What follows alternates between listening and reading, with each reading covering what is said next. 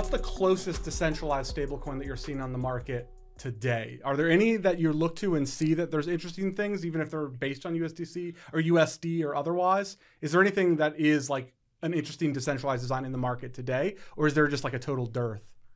I mean, there's a couple other projects that have some proposals, and some things in the market. I'm gonna probably need help with the names. I think I've heard you talk about Rye, Reflexor and Rye. Rye is the Ethereum volatility one. That's right. Yeah.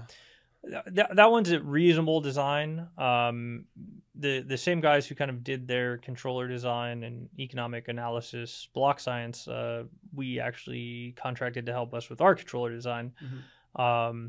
But Rye is a good example of something that's in the market that I think is a good design for generalized stability. It's not really tied to real world assets, but if you look at their chart over, I think it's a 4 or 5 year period, they actually did a decent job of keeping something relatively stable over that period of time without really having external oracles or sort of hard pegged references, which is impressive.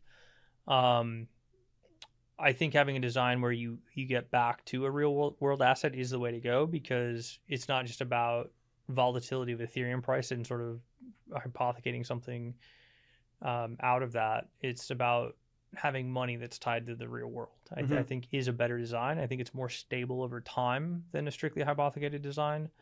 But out of the ones that exist, I think that's probably the best example that I've seen. There's a couple others. I know you mentioned. Yeah, there's some other ones out there. I think like Gyroscope's one some people like. High is another version of Rye that some people have liked. But look, if you're trying to create a USD denominated one, like you're going to face similar issues. There's some interesting ones with doing the CPI or like an inflation based, flat tokens stuff. And they do it with an interesting mechanism, like from a financialization perspective. It's interesting how they tranche it and separate out the volatility versus others. I think it's ridiculous to try to challenging. I think it's ridiculous to try to tie things back to the dollar. You're not going to be able to come up with an endogenous system that's pegged to anything, let alone the dollar. Yeah, that's robust and resilient. It's challenging. Yeah. I think I'm seeing one other question here. I want to get to before we wrap things up. Is it's a little bit about privacy, which is that, but more so about like USDC, USDT. They've been pretty good, I think, about not freezing people's accounts. Certainly not like the Canadian government or anything, but it raises the question about, do you need privacy for a stable coin, or can you get it far enough with just censorship resistance decentralized thing like a Bitcoin type thing? Or how do you view that place in the market? I mean, I think Bitcoin at this point, however much I love it and like what it introduced, I think it's like utterly failed as a technology in terms of its scale, in terms of its utility. And one of the obvious sort of death knells in it is the complete and utter lack of privacy in the system, right? I love Bitcoin. I have a different opinion, but I very much agree about privacy being a big weak point for sure. Yeah, I mean, I still have exposure to Bitcoin. Yeah. So in that regard, like it still is the dominant crypto asset. Yep. But if you look at the original vision of creating state independent money, it has certainly not achieved that. And the characteristics that it has in the base layer, with the lack of scaling and the lack of any modicum of privacy, I think it makes it impossible for it to achieve that. So, my ultimate goal is to accomplish Bitcoin's original goal, which is state independent money. So, with Qi, there are cash-like properties, right? It is a fixed denomination UTXO ledger, and we enforce non-address reuse per block in the protocol. That means if you have a,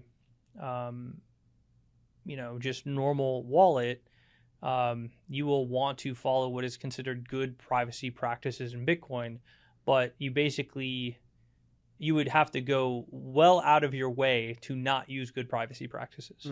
Would be like a good way to put it. You could, but like the natural design philosophy of a wallet with those two characteristics is to make something that keeps a good amount of entropy in the aggregate set, which makes it look like cash when it's spent. So it's not perfectly private. It's certainly traceable and trackable if you want to reveal accounts and addresses to people, so it's auditable for businesses.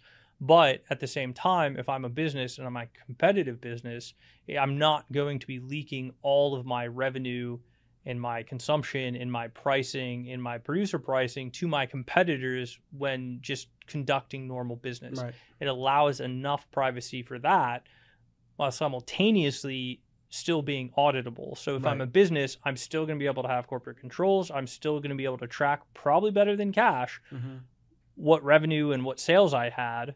But from a public standpoint, unless you see those sort of audit keys, you're not going to know what's going on with Chipotle or Freebirds. Yeah, I can't see what everybody's buying from my local Chipotle. That's right. Like today. Yeah, that makes sense. Right. Yeah, that's a good answer. I mean, that's interesting. I almost think that's a prerequisite to even be considered as a replacement for money. Yeah.